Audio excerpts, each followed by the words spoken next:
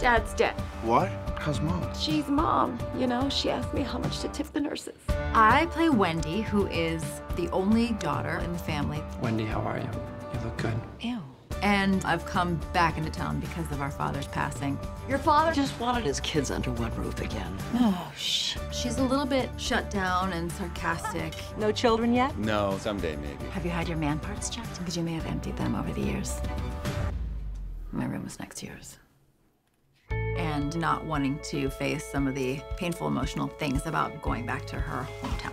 It's hard to see people from your past when your present is so cataclysmically screwed up. His relationship with Wendy, it's very close. They share with each other a lot of things that they're going through. They really need one another.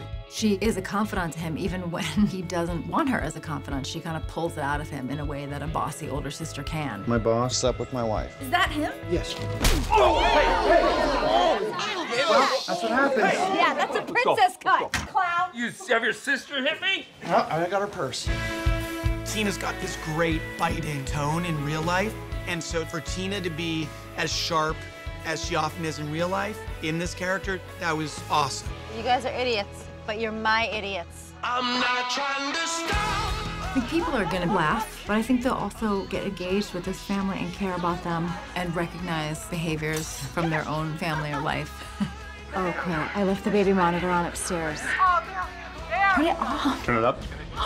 Turn it up. Stick a baby in their box. The circle of life, everybody. Let's go, Altmans.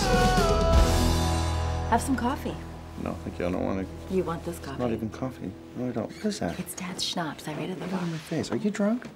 Don't judge me. I'm just trying to get home.